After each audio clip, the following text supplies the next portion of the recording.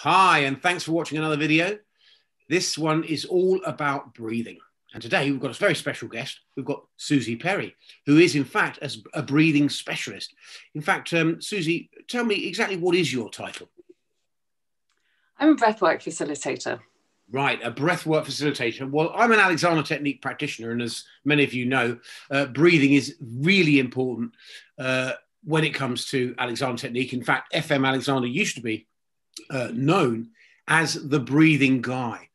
But nowadays, people are really going for breathing, and they're going for proper breathing classes. So now we've got a specialist breathing expert here today, Suzy, and she's going to tell us all about breathing. So, Suzy, tell us, how did you actually get into breathing as a specialist subject? So, Nick, I actually got into breathing because I had an accident where I sustained a traumatic brain injury. And I was 9 months in bed. And during that first 9 months, like all of my senses got taken away from me. So my vision, I couldn't open the curtains because I was in nonstop migraines. My hearing, I had nonstop tinnitus.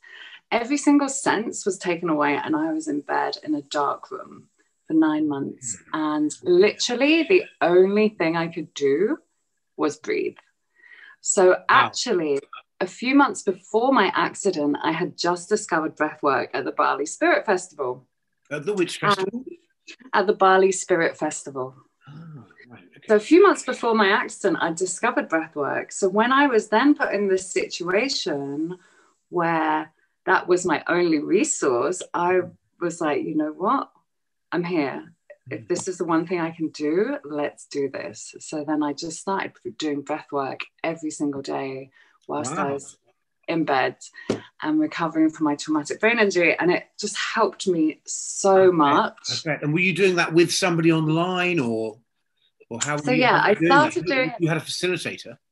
Yeah, I started doing that just on my own. And then when I was in Bali and discovered breathwork, I became addicted to it and went to like a class every single day. Right. And I signed up to all the newsletters of the people who I've been to classes with. And whilst I was in the depths of my brain injury, I got an email from one of my favorite teachers who I'd met over there saying that they were doing a 10-month teacher training. And so I was like, right, it was on Zoom. I couldn't have people come to visit me because like holding conversations was just too much. But what I could do was open up a Zoom room every fortnight. And I just thought, I actually didn't do it because I wanted to become a teacher. I actually just did it because I was like, I really want to be in something for 10 months whilst I'm going through this. Because usually breathwork classes, you know, are just like the one-off here and there that you find. Whereas I was like, okay, I want to be immersed in this for 10 months because it's really helping me. Yeah. So that's why I did it. I didn't actually mean to become a teacher, but well, that's same what here. Happened. Yeah. I think that happens to a lot of us on our road, doesn't it? That we suddenly go, this is great. I'm going to do this. It's just one of those things, isn't it? Now, tell me. Well, you realise how much it helped you. I mean, I think a lot of people won't actually know what the hell we're talking about when we say breathing, breathing, breathing.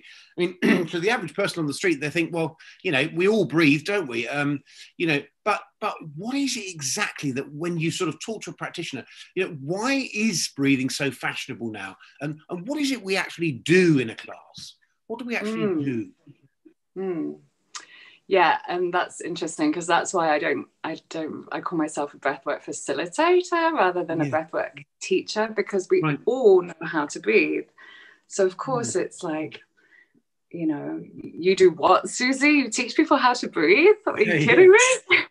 But the thing is, every single emotion that we have in our body affects our breathing. You know, like when you're stressed or anxious, you will notice that you're taking shallower breaths. You know, and when you're at ease and joy, you'll notice that you are breathing deeper. And now this works both ways, obviously. So then if you can manipulate your breathing, when you are suddenly feeling anxious or stressed, if you can manipulate your breathing, you can then manipulate your emotions. Right. You can change your emotions. Suzy, I'm just going to stop you there because for Alexander Technique practitioners, manipulate is a dirty word. I'll tell you that now. And I'll just simply explain, right, we'll go into talk about that because that's really interesting. And the reason that we say that is a dirty word is simply because manipulate means to sort of, it's like a sort of Machiavellian character, isn't it, coming in to seduce the sort of beautiful blonde, you know, you know, but in Alexander technique, what we're trying to do is we're trying to approach breathing from a sort of musculoskeletal point of view. So we're trying to soften the muscle and get people to just stop. So we say, get out of the way of breathing. Now, what you're saying is really interesting, and it's a very different approach. Would you, if you had more time, have not used the word manipulate, or is that a good word for you? I would say regulate. Okay. Yeah, so maybe manipulate isn't a word you'd sort of use. Manipulate probably isn't the word, the right word. Yeah, it's more like if you can start on a moment-to-moment basis, like noticing how you're breathing, and if you are taking, if you know, like, so bring your attention to it, bring your awareness to it, and then you know, you can start to play with that by doing certain breath patterns to work with your nervous system and your emotional state. Yeah, I mean, obviously we're trying to, in Alexander technique, I think very much sort of neutralize our own interference with the breath. But what I think is interesting about what I've heard other people talking about in breathing circumstances, or, you know, talking about breathing generally, I think that, you know, it is interesting to have some kind of control over breathing, particularly if you're sort of talking about, you know, dealing with emotions. I mean, can you say a bit more about that? Because I don't think, you know, our particular approach in Alexander technique is very much about stopping people, getting them to settle down and allow muscle to relax and so on. But I don't think there's anything wrong if you can actually say, look, you're going to do this with your breathing. You know, let's look at that a bit. Yeah, well, no, to be honest, Nick, actually, and that isn't, this isn't the breath work that I facilitate either too much, but a knock-on effect from the breath work that I facilitate is that you can start to notice your breathing more as you go about your day-to-day, and then can work with it. But actually, the breath work that I facilitate is founded by Stanislav Grof, who is a transpersonal founder of the transpersonal psychology and a scientist. Again, sorry? Stan Grof. He was a Czech scientist. Oh, right, okay. And so he got sent over to America, and the American government asked him to take notes in a laboratory on people taking LSD in the 60s. Oh, wow. Right. He did over 4,500 studies of people on LSD. And what he realized when people were taking LSD was that their breathing pattern changed. So when LSD got banned, he actually said, you know what, you can reach alternate states of consciousness through your breath. Wow. So that's actually the process that I take people on. And just like the Alexander technique, it is actually all about letting go of control.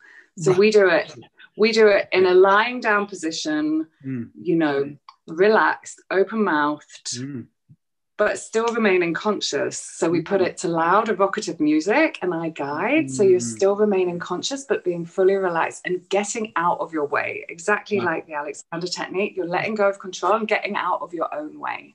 But do you say something like, you know, do this kind of breathing? Or like, for example, I've been where, like, say, for example, in a Pilates class, I didn't particularly like it, but in a Pilates class, I was asked to sort of take a deep breath and let the breath out this way and put it in the mouth and take it out through the nose. I mean, do you do anything like that? I mean, where you're sort of saying do this kind of breathing, like a big breath or a throw it out like that? Is there any of that? Or? The breath pattern that I share is we do the same breath throughout the whole. I take people on a journey, a 45-minute journey from start to finish, and it's the same breath pattern throughout. And during the first half of the journey, I'm really building the music up, and we are trying to build the energy up in the body. So I will be giving cues of, you know, let's bring this in deeper. Let's really work with this. Let's take it, like, you know, start deepening your breaths all the way to your belly. Like, just to work that energy up. And then I find during the second half of the journey, actually, when we build up the energy, and then there's a peak and then we allow ourselves to go into this deep state, and that's where you really get into your theta state. And then I find what happens there is that like your body starts to breathe you, so you're not even really there. Your whole body is breathing you. Wow. Hence the connection to LSD, I guess. Yeah. But what, I mean, let's talk a bit more about that, because that's very interesting. I mean, obviously he's researching all these what people that were on LSD, or were they, what were they sort of, how was that working? I mean, because obviously when people go onto LSD, I imagine, obviously when we take LSD, the brain is breaking down. It's effectively dying. The brain is really, it's the process of the brain shutting down, and that's what gives people the hallucinatory experience. So what about that? You know, because obviously then you imagine people would be shallow breathing, or what's the... Well, he doesn't actually see it that way. He actually sees it as activating different parts of the brain. Right. So in breath work, when we do the conscious connected breathing through the mouth, we are actually taking in more oxygen, because it's open mouth breathing. We're not breathing through the nose at all, and we're keeping the breaths connected. So when you don't have that pause at the top or the bottom, then you are actually building up the oxygen in your bloodstream. Yeah, right. So the science behind that is that this actually activates different neural pathways, and it allows us to quieten down the frontal part of our brain, which is the part of our monkey mind, you know, that perpetual thought loops. Right. Yes. So then with this increased oxygen, you end up getting different parts of your brain activated, and that's where we can go into a deep subconscious state and work with the subconscious. And that is where, you know, you may experience alternate states of reality. That's fascinating. It's amazing. It's with the playing of the oxygen and carbon dioxide that that you are able to reach different states. Yeah, right. I think that's really interesting. I tell you a little story. When I was training, I trained with Wolf Carrington and Dilys Carrington. And Dilys was a relatively austere figure to most people, although she did have a great sense of humor. But you know, when she was teaching, it was a very serious matter, and you know, you didn't muck about, you didn't laugh or suddenly start talking. It was a very disciplined class. But so I remember I went down to do, you know, the semi-supine that we do, lying on the table, and I was just sort of lying there. And of course, Dilys would come around, have a little look, see what's going on, and she'd start working her hands into you, you know. And she, as I say, she was quite a serious person. You wouldn't just sort of start laughing or making a joke. But every time she did this, I suddenly opened up. It was like opening up a big sort of, you know, I don't know what, you know, I just suddenly opened up, and I just would always laugh hysterically. And she would carry on working. I'd say, Dilys, every time you do this, I just giggle, I laugh. She said, why is that? And she was saying, well, it's because of the extra oxygen that you're getting in your body. You're suddenly getting a bit of a boost because we don't breathe enough. And you know, it's an interesting one. I mean, do you find that one of the benefits that people are getting out of coming to see you and do the breathing is, for once, they're actually getting some oxygen? Because I certainly find that myself in my class. Yeah, I mean, we are not getting as much oxygen as we should be getting nowadays, what with pollution and also the fact that we are sat at a desk all day. Often our lungs are closed, we're not breathing properly. So, you know, you are getting that flood of oxygen when you breathe properly. Yeah. So that's a big part of it. Yeah, absolutely.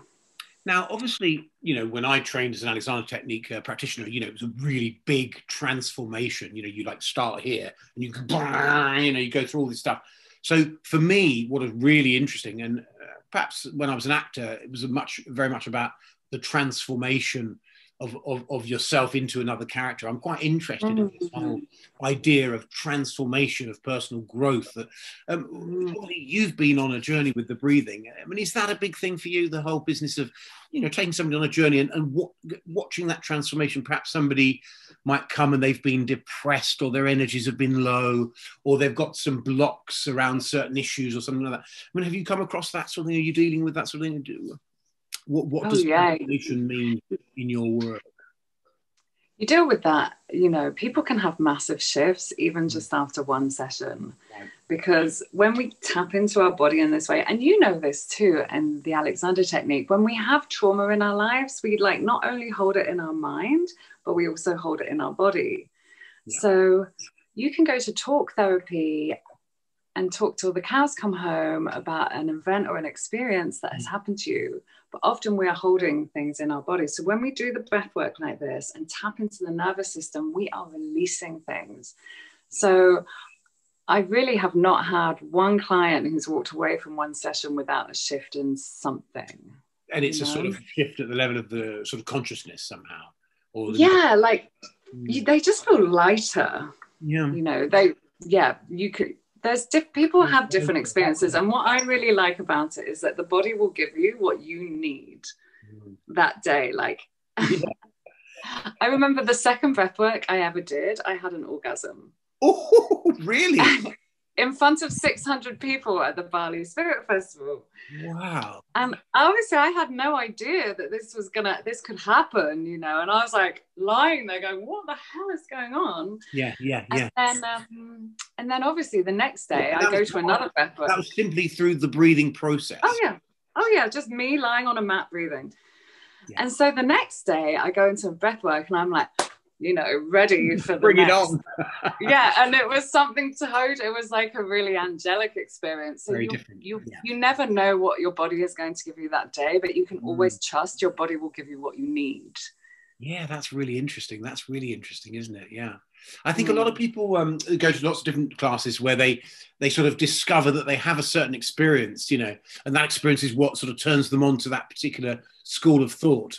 And I think that if you don't get that sense of lightness or you don't get that sense of transformation, then it's probably not that great an experience. You know, I mean, because obviously I think that, you know, that's what certainly got me into the Alexander technique, the fact that it was such a big change. You know, I mean, I used to sort of turn up very stressed out, couldn't park anywhere, really wound up by life, the universe and everything else, you know, and just really hyper. And then you'd just leave and you'd be, I can't ever imagine you like that, Nick. No, but I've only ever known you as an Alexander teacher. No, I was, no, really. I mean, you know, I think that's the interesting thing, isn't it? That we all are potentially sort of wound up hyper, even if we do practice these things, you know, it is the continued practice that keeps us in the right place, isn't it?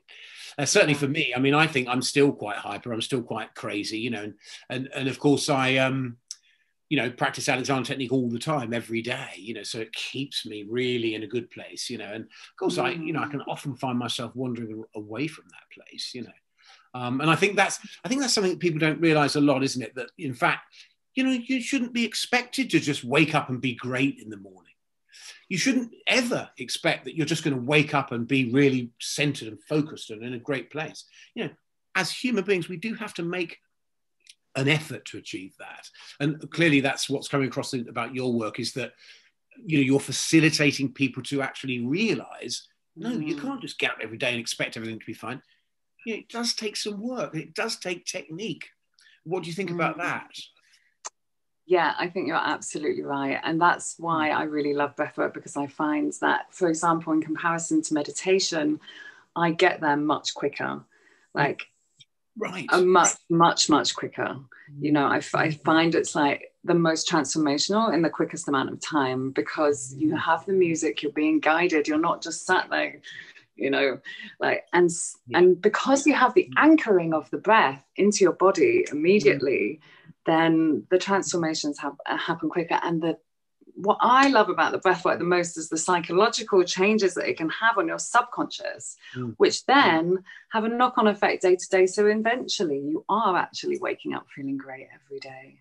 Right. Yeah, absolutely. And on your purpose. And yes. Yeah. Start shifting all the negative behavioral beliefs that, you know, that were programmed into us in our one, like Joe Dispenza says, we're 95% run by the subconscious, which is like programmed usually within the first 7 years of our life.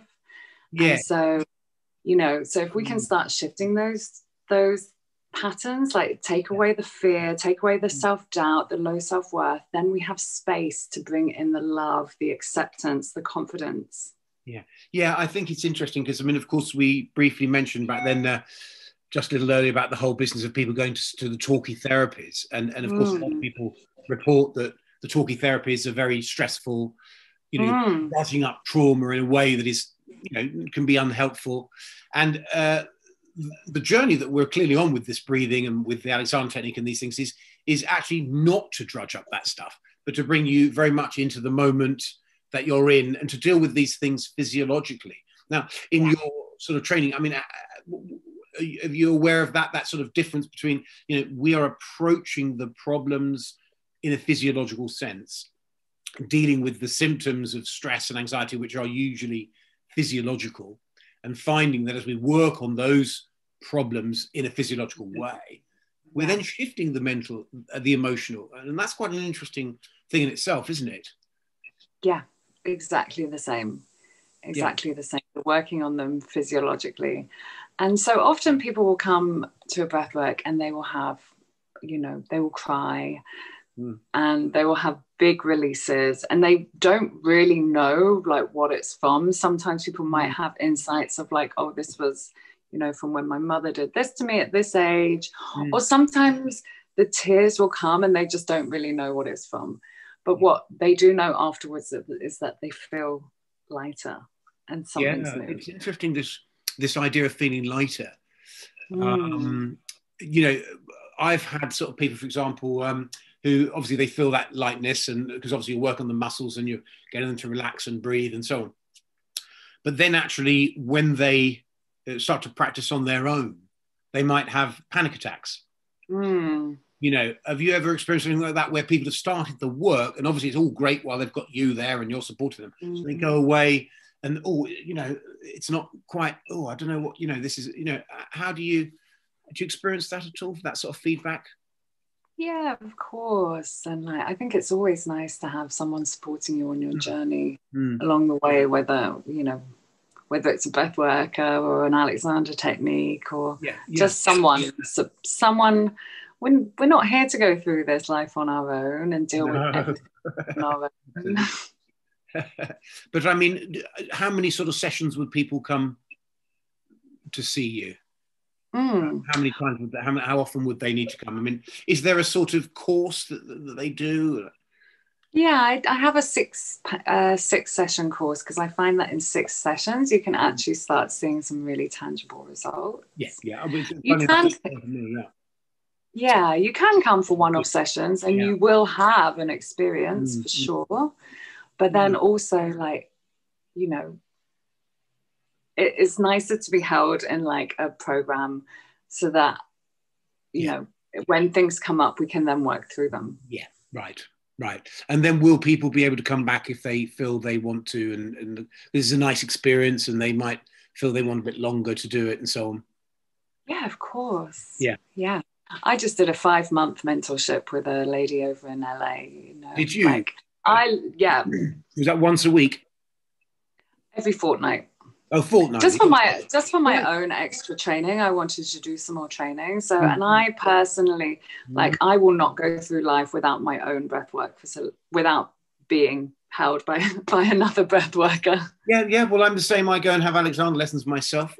I have just before Christmas. It's always amazing, to go back and be the student again. It's great. Yeah, definitely. So I'm thinking, is there any other? Oh yes, the one question I was going to ask you now, obviously considering where we're at in the world, is obviously we're all teaching online now, and I'm finding that's working really well. People come back every week. They love it. They have to have their, session even online. I mean, are you facilitating that at the moment? Yes, I've just started online. Yeah, and how are you finding that? Technology is not my forte, but I'm getting there. Yeah. People are... but the thing is, for the client, actually, they get exactly the same experience. I did all of my training online, even back in 2017 when I started. Oh, right. Yeah, everything was online. Obviously, I've done big, I have gone to retreats and done breathwork retreats and things, but actually you do get as good as an experience when you're at home, because I find you get to really relax because you're in your own environment. You can make it cozy, you can make it safe. It feels safe for you. Wow, that's amazing.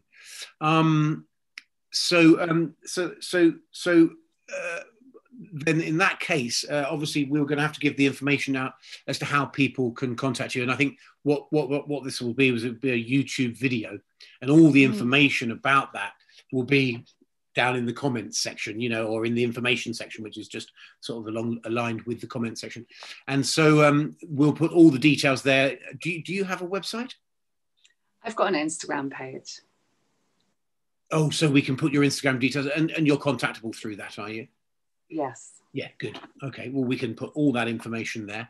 And well, I mean, I think that has been absolutely fantastic. It's been a very interesting chat. And I think that people are going to be really interested to find out much more, and they'll be able to email you, or as they get in touch with you through that Instagram thingy. And of course, if people are interested in pursuing the Alexander technique, that's great too. My information will be there. And I think I mean, is there anything else you wanted to say to people before? It's just a great chat. Thanks, Nick. Yeah, it's been really good. And I think people are going to really get a lot out of this. So hence to say, do leave comments, do like the video, do subscribe, and there will be more.